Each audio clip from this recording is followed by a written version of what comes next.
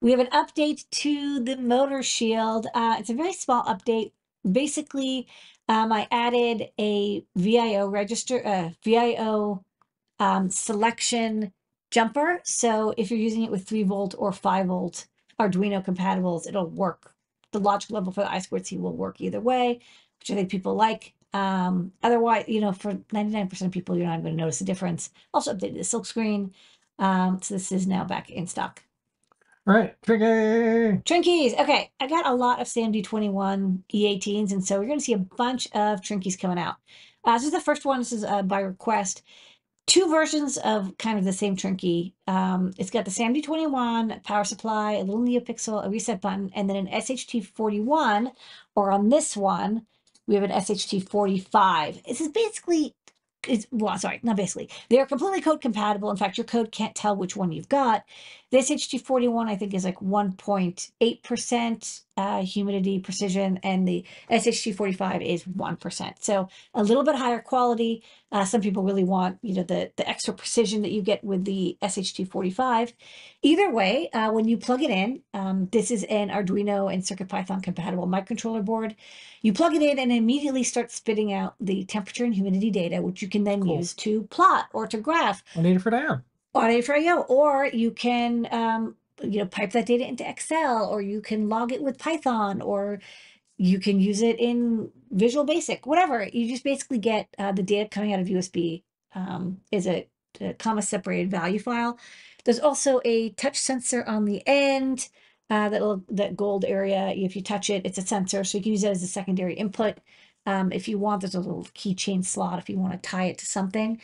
And it's just meant to be a very inexpensive way to just get precision temperature and humidity data into your computer. And you don't have to do any coding or soldering or wiring, because it's just like plug and play, ready to go. So we'll do a couple projects with this, but I think there's a lot of people who are like, oh, I just want to get temperature and humidity data. And then, of course, if you want it to be further away than your computer, just use a USB-A extension cable, which we have in stock. There's 3-meter ones, and then you can put this anywhere you like and measure the temperature and humidity that way. Okay. This is probably similar. This is the same thing, but this is the 45. So it's two versions. Blue is the lower precision, black is the higher precision. But again, code-wise, it's identical. Okay. And then next up, one of my favorite companies, because it's a cause and a business. Yes, iFixit. Always fighting for right to repair. They also make some really great products. So they were like, hey, we have new stuff you could carry. And I'm like, oh, yeah.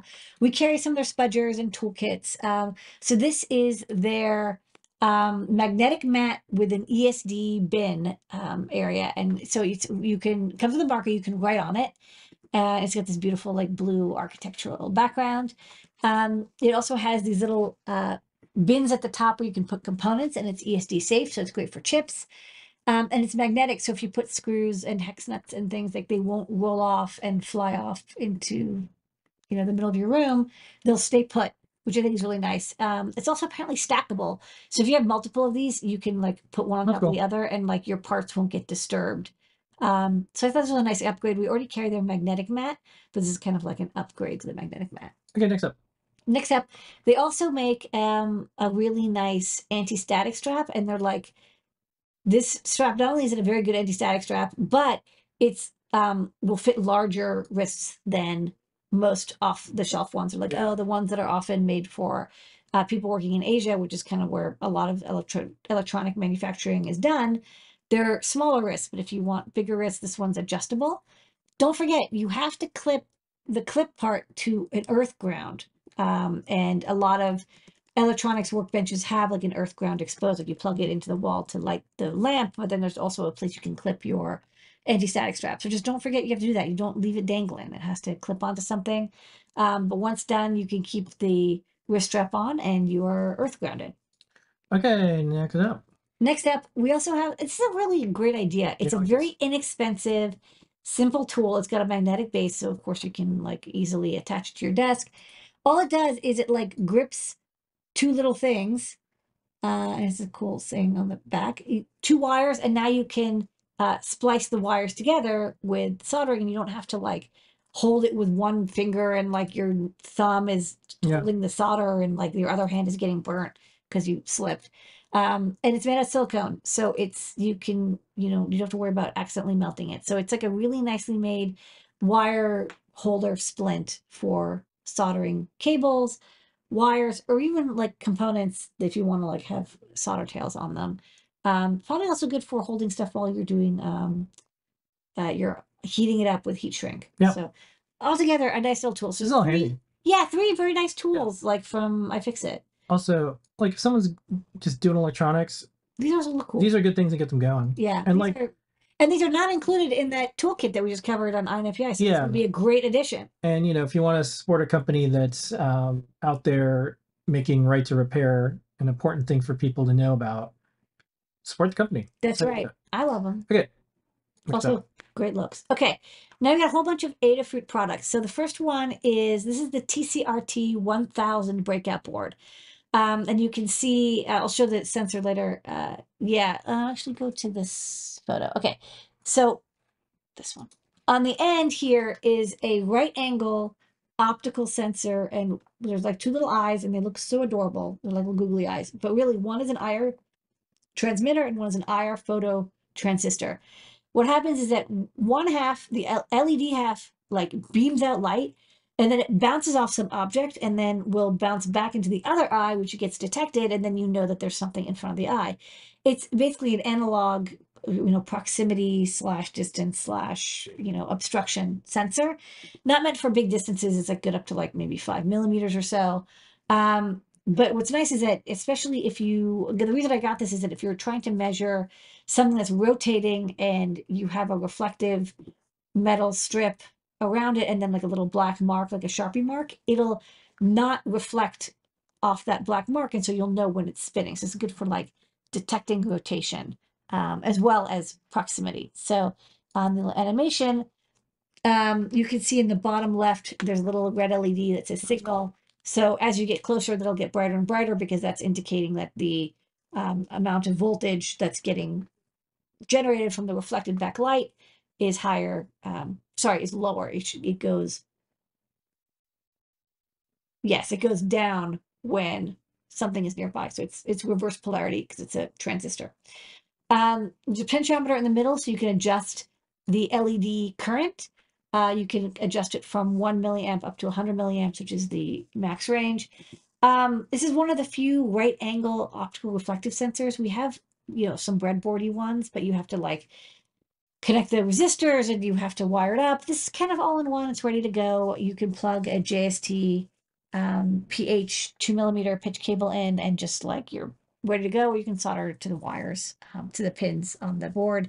Either way, this is a very easy way to get started with a photoreflective sensor. Okay, and the Star Shifts and Exercise Delay Data, our customers, our team, and everybody who shares and make things go in this world. Okay, this is the LTC. Oh my goodness, wait, now I have to remember the part number. Can you go to the back? I don't get this wrong. LTC4316. Thank you. So I can go back here.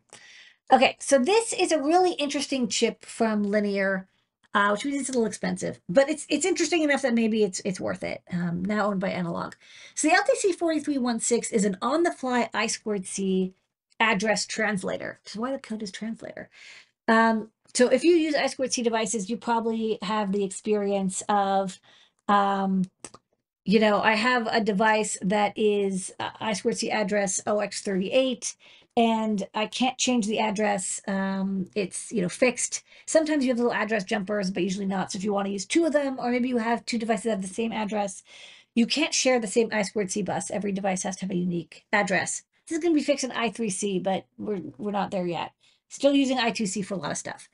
Well, sometimes you have two I2C buses, just have two buses and each one, talks to each sensor.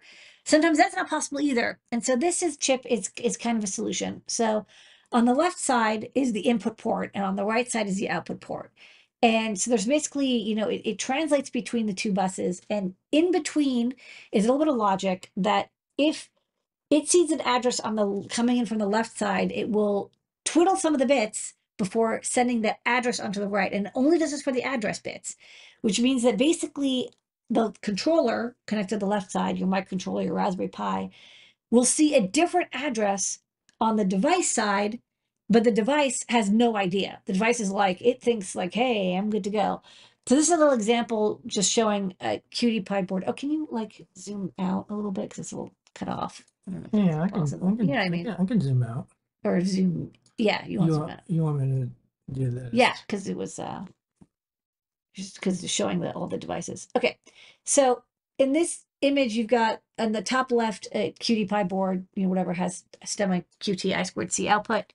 And then it connects to an HT20, which has a fixed address. It's a temperature humidity sensor. And then the translator, and then another HT20. And this Stemma Qt board, the controller, will see one on address OX38. That's the first one. And then through the translator, it'll see another one at address OX58 because you've flipped a couple of the bits. It's a very interesting chip, you know, because again, it does it on the fly. You don't need to use a expander or multiplexer where you have to like tell it, no, I want you to change. It's like it's totally transparent to the controller. And the way you set the bits is if you click on the back. The only thing is to set the bits is a little bit weird. It uses voltage dividers, and there's a high divider and a low divider. And as I went through this in one of the videos, it's a little bit complicated. The upshot is I couldn't make it so you can change any bits easily. It would have made a gigantic board with like tons of switches and resistors. So instead, the board will always flip the highest bit address bit A6, and you can switch 4 or 5 with the dip switch on the front. So basically, every address will always have A6 flipped, and then you can also flip A4, A5. So basically, it gives you 4 options for different addresses, which I think will cover 90% of cases. And if you still need more address options, there's a little spot for the XORL, the low XOR bit, 3 bits, and you can solder in a 10K resistor or 50K resistor, 47K resistor, and it'll let you flip other bits as well, according to the data sheet, which is, check the data sheet. There's a table showing all the resistances you need and what bits will get flipped depending on the resistance. Interesting chip. A couple people asked for it. Again, it's not as inexpensive as a multiplexer, and a multiplexer will give you, up to 8 options. But this is, a nice transparent way of changing the address. So I thought it was kind of a cool hack.